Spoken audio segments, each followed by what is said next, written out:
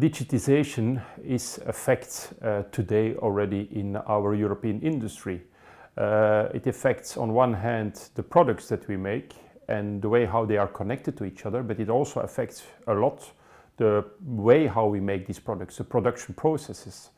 Talking about the products, you can see today already that we are moving indeed to a kind of Internet of Things, where everything will be more and more connected to each other.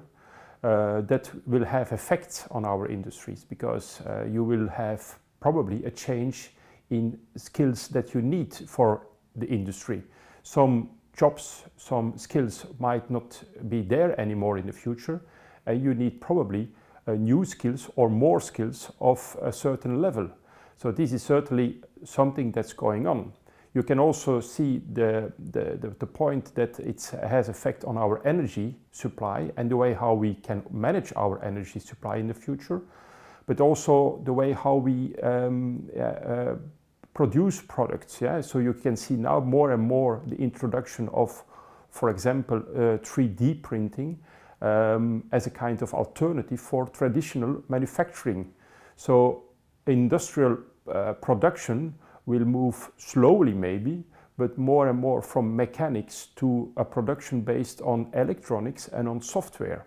So this is certainly there, and it will only increase in the future.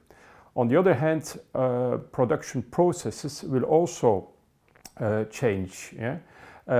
So the point I already made on 3D printing is an example of it. So the challenges for Europe are there. On one hand, it has certainly an opportunity. I mean, Europe can take, with the right investment policy, the lead in this development. And if you have the lead in this digitalized economy, then you can also take advantage of that for your own European manufacturing and for your own European industry. So we have to invest in this economy of the future. But there are also challenges and dangers linked to it. So on one hand, the skills that people need will change.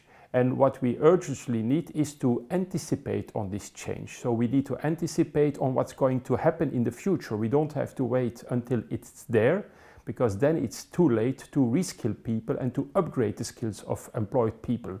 So anticipation of this change is absolutely crucial to have the just transition.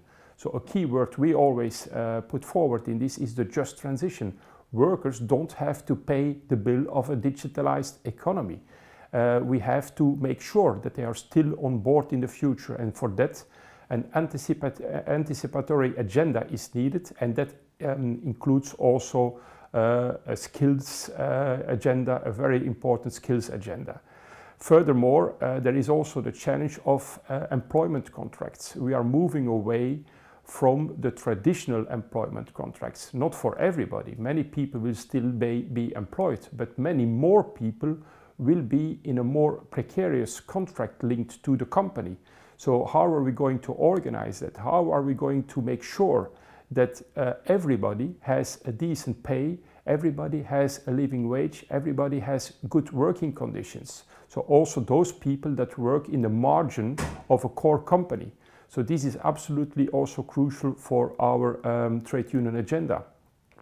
So for us as trade unions, it's also important to look then to the way how we are organizing ourselves in this economy.